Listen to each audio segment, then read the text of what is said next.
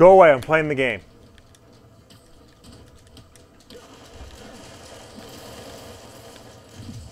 No, you're already mic'd up to film. Go away.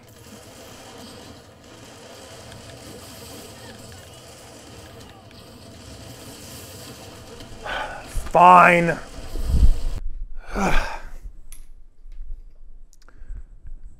Let's get this out of the way before we get started.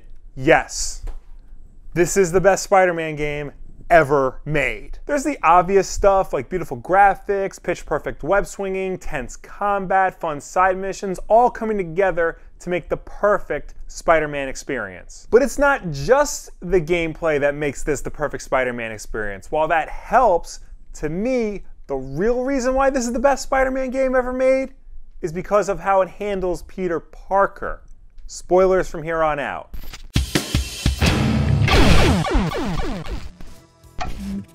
Perhaps more than any other comic book superhero, the life of Spider-Man is so intertwined with that of his alter ego that to tell a story focusing on one life and not the other feels disingenuous to the character. I'm not saying it can't be done. There have been countless stories that are just about Spider-Man doing Spider-Man things, and even some stories about Peter Parker doing Peter Parker things. But ultimately, no matter what, everything Spider-Man does directly affects Peter Parker, and vice versa. This is different from, let's say, Superman, who never really gets his alter ego in trouble.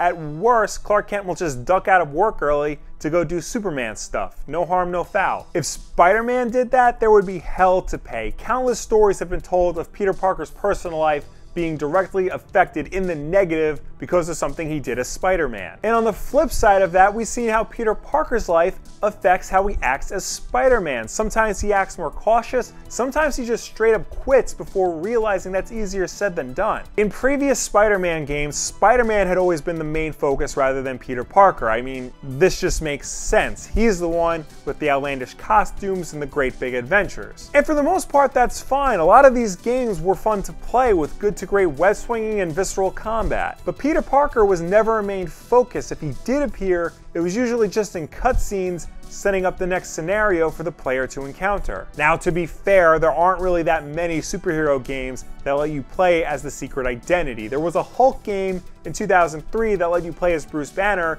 during some half-baked stealth missions, and Telltale's Batman series is famous for focusing just as much on Bruce Wayne as they do on Batman, maybe even more so on Bruce Wayne, but we'll get back to the Telltale games in a minute. But when it comes to Spider-Man, his secret identity is so important, so integral to the overall mythology that to not include it or to downplay it in any way lessens the experience overall. But Spider-Man 2018 is all about the relationship between Spider-Man and Peter Parker and how one directly affects the other. Sure, the game has Peter appear in cutscenes to set up the next mission for the player, but the game goes one step further by having Peter interact with characters like Mary Jane, Aunt May, and Dr. Octavius in full, real-style conversations. Most games don't really like to show us any more than what's needed to advance its own story forward. Here, by slowing things down just a little bit, we get a peek into Peter's life and how his alter ego is not only affecting him, but those around him, those closest to him. There are scenes of Peter and Mary Jane just hanging out. Sure, they're talking about important plot details, but they're filled with all these little touches and great performances that it really makes you feel like you're experiencing an important part of Spider-Man and Peter Parker's life. You don't think this has anything to do with Lee, do you? Sorry to cook and run. Did you just leave your clothes on the kitchen floor?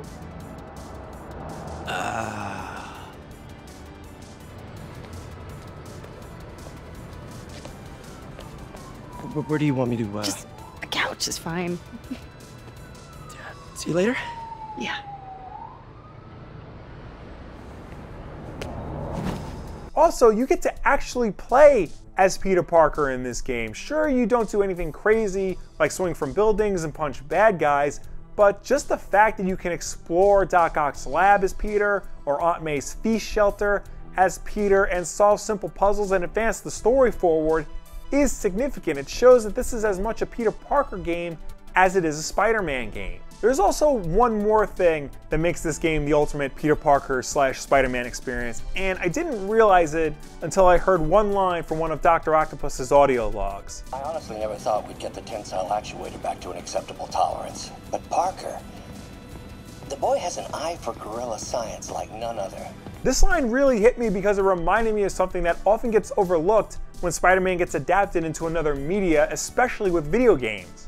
Peter Parker is a genius, one of the smartest people in the Marvel Universe. In addition to his spider powers, he often has to use his intellect in order to help him fight crime.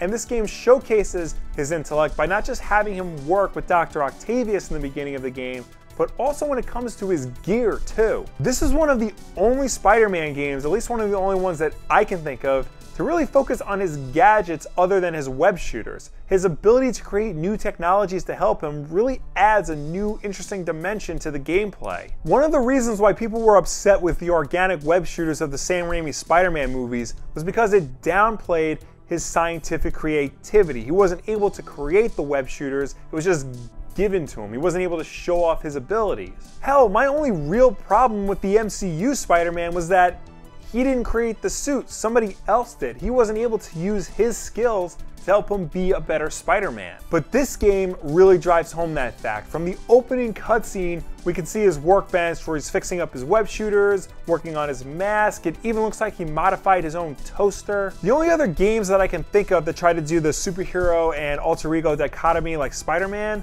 are the Telltale Batman games. And while I really like those games, I don't necessarily think they're the definitive Batman experience, or even the definitive Bruce Wayne experience. It's nice to shine a light on the Bruce Wayne aspect of Batman, but traditionally, the actions of one don't really affect the actions of the other. It often doesn't matter what Bruce Wayne or Batman does because in the end, both aspects of the character want the same thing and they both work towards the same exact goal. That's not always true with Peter Parker and Spider-Man. And while this game doesn't go full Telltale with decision trees and whatnot, the story it's telling and the way it tells its story through gameplay really highlights the Spider-Man Peter Parker relationship like never before in this medium. And that, friends, is my long-winded way of saying that this is the best Spider-Man game ever made. Sure, the graphics and the gameplay and whatnot help, but again, it's the story, the Peter Parker Spider-Man story that really sells it for me.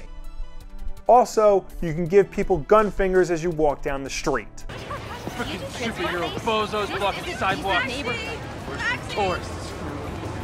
What do you all think about Spider-Man on PS4? Do you agree that it is also the ultimate Peter Parker experience? Or do you think I'm just rambling like a madman? Let me know down below or anywhere on the internet. If I do have one real complaint about this game, I did experience a lot of graphical glitches during some of the more serious cutscenes, and it really undercut the drama of the storytelling. But other than that, 10 out of 10, IGN.com. Of course, don't forget to check out Wulff Apparel, where you can get some really nice shirts and the best hat ever seen on YouTube.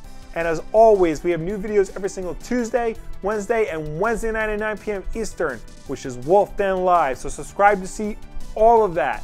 Like this video and share it with a friend who really likes the story of Spider-Man on PS4, but doesn't really know why. Show them this video, and I think then they will understand. Thank you all for watching.